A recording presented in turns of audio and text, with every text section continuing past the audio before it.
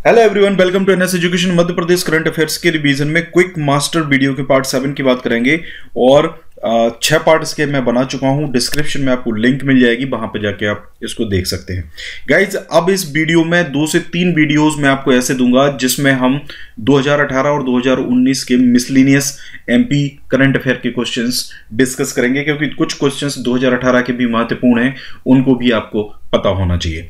2018 में गणतंत्र दिवस पर किस स्थापत्य की झांकी को मध्य प्रदेश सरकार द्वारा पुरस्कृत किया गया? तो भोपाल में एक्चुअल में राज्य स्तर का जो गणतंत्र दिवस की परेड होती है, उसमें बादल महल दरवाजा चंदेरी का जो है आपका, इस झांकी को मध्य प्रदेश सरकार के द्वारा पुरस्कृत किया गया था।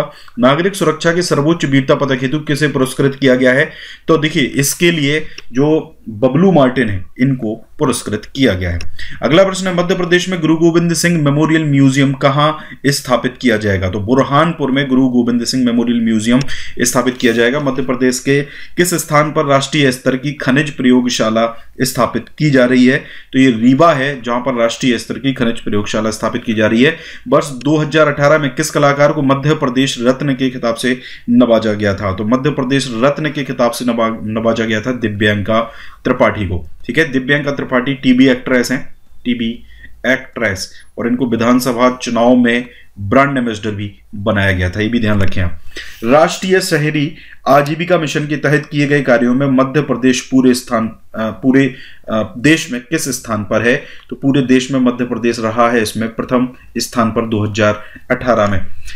28वीं राष्ट्रीय कैनो स्प्रिंग चैंपियनशिप का विजेता कौन सा राज्य रहा था? तो 28वीं राष्ट्रीय कैनो स्प्रिंग चैंपियनशिप का जो विजेता है वो रहा था मध्य प्रदेश। ध्यान रखें, मध्य प्रदेश विजेता इसमें रहा था। मध्य प्रदेश के किस स्थान पर खाद्य फलियां अनुसंधान केंद्र स्थापित किया जा रहा है? तो ये मध्य प्रदेश का सीहोर है, जहां पर ये स्थापित किया जा रहा है। अंतर्राष्ट्रीय महिला दिवस के अवसर पर मध्य प्रदेश की किस महिला को नारी शक्ति सम्मान से सम्मानित किया गया? तो ये देखिए 2018 का है। 2018 में नारी शक्ति सम्मान जो है ये अंबिका वेरी को दिया गया था। अगला प्रश्न है, tourist friendly wild life destination award किस राष्ट्रीय उद्यान को प्रदान किया गया? तो ये tourist friendly wild life destination award जो है वो पन्ना राष्ट्रीय उद्यान को प्रदान किया गया था। कॉमनवेल्थ गेम्स 2018 में मध्य प्रदेश से किस खिलाड़ी ने भाग लिया था? तो ये वर्षा बर्मन थी, जिन्होंने कॉमनवेल्थ गेम्स में भाग लिया था। मध्य प्रदेश का पहला वाइल्ड एलिफेंट हैबिटेट किस पार्क में स्थापित किया जा रहा है?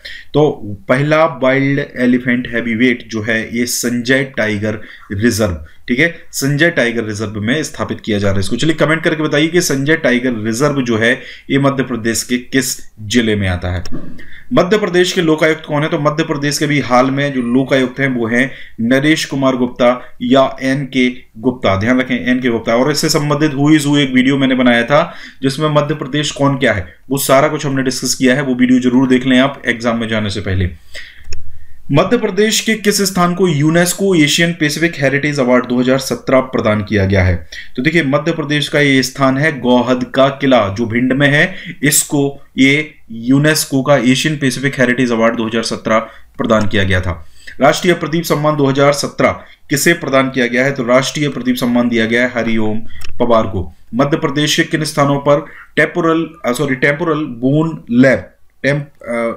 बोन लैब की स्थापना की जा रही है? तो मध्य प्रदेश के 2 शहर हैं, भोपाल और सागर, जहां पर टेम्पोरल बोन लैब की स्थापना की जा रही है।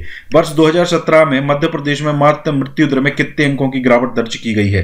तो ये जो मृत्यु दर है इसमें 7 अंक की गिरावट दर्ज की गई है। प्रधानमंत्री मातृ वंदना योजना के क्रियान्वयन में प्रदेश का पूरे देश में कौन सा स्थान है? तो मातृ वंदना योजना के क्रियान्वयन में दूसरे स्थान पर आया था मध्य प्रदेश।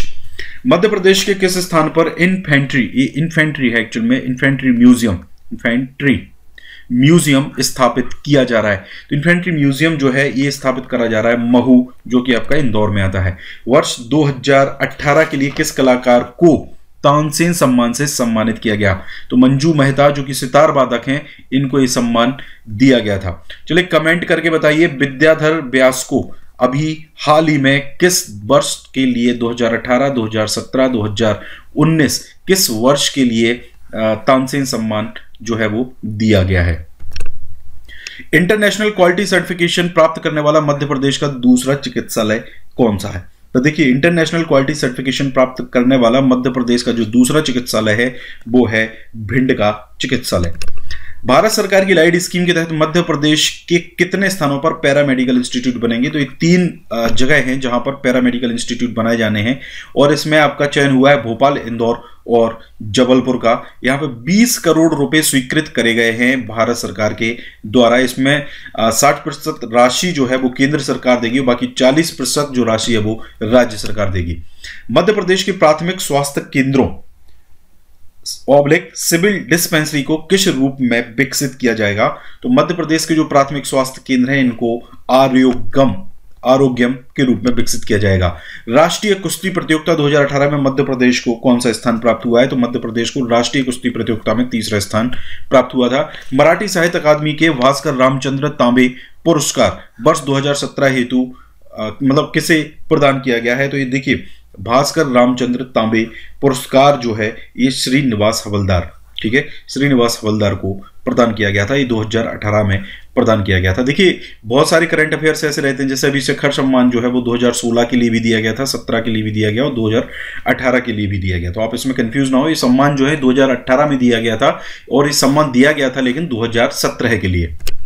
कॉमनवेल्थ शतरंज प्रतियोगिता 2018 में मध्य प्रदेश के किस खिलाड़ी ने अंडर 17 आयु वर्ग में कांस्य पदक जीता है? तो ये नित्यता जैन है, इनके बारे में हम पहले भी डिस्कस कर चुके हैं। कहाँ की है नित्यता जैन? ये है उज्जैन की, ठीक है। इन्होंने अंडर 17 आयु वर्ग में कांस्य पदक जीता था कॉमनवेल्थ शतरंज प्रतियोगिता 2018 में।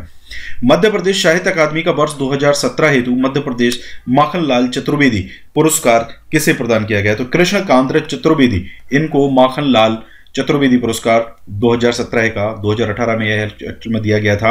और माखनलाल चतुर्वेदी का जन्म मध्य प्रदेश के होशंगाबाद जिले में हुआ था। कहां पर हुआ था? होशंगाबाद जिले का एक बाबई करके जगह है, वहां पर इनका जन्म हुआ था। मध्य प्रदेश साहित्य अकादमी का आचार्य रामचंद्र शुक्ल सम्मान वर्ष 2017 हेतु किसे प्रदान किया गया? तो देखिए, आचार्य रामचंद्र शुक्ल सम्मान जो है ये मध्य प्रदेश साहित्य अकादमी के द्वारा सम्मान दिए जाते हैं। ये डॉक्टर व्यासमणि त्रिपाठी को दिया गया। मध्य प्रदेश साहित्य का गजानन माधव मुक्ति बोध पुरस्कार वर्ष 2017 हेतु किसे प्रदान किया गया? तो देखिए, गजानन माधव मुक्ति बोध पुरस्कार जो है वो उषा जायसवाल को प्रदान किया गया था। मध्य प्रदेश साहित्य अकादमी का दुष्यंत कुमार सम्मान 2017 के लिए किसे प्रदान किया गया? तो दुष्यंत कुमार सम्मान जो है वो ममता वाजपेयी को प्रदान किया गया था। मध्य प्रदेश के किस जिले में शासकीय कन्या आवासीय संस्कृत विद्यालय प्रारंभ किया गया है? तो ये मध्य प्रदेश का जिला है भोपाल। अगला प्रश्न हमारा, वर्ष 2018 का एडवेंचर नेक्स्ट सम्मेलन किस स्थान पर आयोजित किया गया? तो देखिए, बहुत मोस्ट इंपॉर्टेंट क्वेश्चन है और 100% ये क्वेश्चन इस बार पूछा जा सकता है, क्योंकि लास्ट ईयर तो एग्जाम्स हुए ही नहीं थे। वर्ष 2018 का एडवेंचर नेक्स्ट जो है आपका, इसका आयोजन किया गया था मध्य प्रदेश की राजधानी भोपाल में। और सबसे बड़ी ये बात ये थी कि एशिया में ये पहली बार हुआ था भारत में, और भारत में भी ये पहली बार हुआ था मध्य प्रदेश में। 4 और 5 दिसंबर 2018 को इसका आयोजन किया गया था। ध्यान रखें, very very most important question. Narmada Parvati link परियोजना में कितनी ऊंचाई तक पानी लिफ्ट करके किसानों तक पहुंचाया जा रहा है? तो 295 मीटर हाइट तक पानी को लिफ्ट करके किसानों तक पहुंचाया जा रहा है। शिक्षा से जुड़े किस संवर्ग का स्कूल शिक्षा विभाग में सम्मिलन किया गया है? तो अध्यापक जो संवर्ग है उसका स्कूल शिक्षा विभाग में सम्मिलन किया गया है। मध्य प्रदेश साहित्य अकादमी द्वारा वर्ष 2017 हेतु कितने अखिल भारतीय पुरस्कार प्रदान किए गए? तो टोटल 5 अखिल भारतीय पुरस्कार 2017 के लिए प्रदान किए गए थे। Very very most important question, NITI Aayog की health states progressive India report में मध्य प्रदेश का कौन सा स्थान है? तो मध्य प्रदेश को इसमें मिला है 17वां स्थान। नीति आयोग की health states progressive India report थी। भारतीय भूगर्भ सर्वेक्षण की वर्ष 2018 में जारी रिपोर्ट के अनुसार 1 अप्रैल 2017 की स्थिति में कोयला भंडारण में मध्य प्रदेश पूरे देश में किस स्थान पर है? कुल कोयला भंडारण कर लीजिए इसको, कुल कोयला भंडारण में मध्य प्रदेश पूरे देश में किस स्थान पर है? तो मध्य प्रदेश जो है कुल कोयला भंडारण में पूरे देश में है 5वें स्थान पर। अगला प्रश्न है, भारतीय भूगर्भ सर्वेक्षण की वर्ष 2018 की में जारी रिपोर्ट के अनुसार 1 अप्रैल 2017 की स्थिति में मध्य प्रदेश में कुल कितना कोयला भंडार मौजूद है? तो 27.67 अरब टन कुल कोयला भंडार जो है वो मध्य प्रदेश में मौजूद है। मध्य प्रदेश के किस जिले में 15 लाख वर्ष पहले के प्राग ऐतिहासिक काल के प्रमाण मिले हैं? तो ये जो प्राग ऐतिहासिक काल के प्रमाण मिले हैं 15 लाख वर्ष पुराने, ये मिले हैं मध्य प्रदेश के जिले रायसेन में। कृषि क्षेत्र की संस्था एपीडा की रिपोर्ट के अनुसार फरवरी 2018 तक मध्य प्रदेश की कितनी जमीन पर जैविक कृषि की जा रही है? तो 5.75 लाख हेक्टेयर जमीन पर जो है वो ऑर्गेनिक एग्री जो खेती होती है आपकी, वो करी जा रही है। राज्य सरकार के मार्च 2018 के आंकड़ों के अनुसार मध्य प्रदेश में प्रतिदिन कुपोषण से कितने बच्चों की मौत हो जाती है? तो मार्च 2018 के आंकड़ों की बात करें तो प्रतिदिन 92 बच्चों की मौत जो है वो कुपोषण से हो जाती है। मैसेज 2018 मध्य प्रदेश का खिताब किसे प्रदान किया गया? तो देखिए ये मध्य प्रदेश मतलब मैसेज मध्य प्रदेश 2018 है एक्चुअल में, इसका जो खिताब है आशी बर्मन को दिया गया था।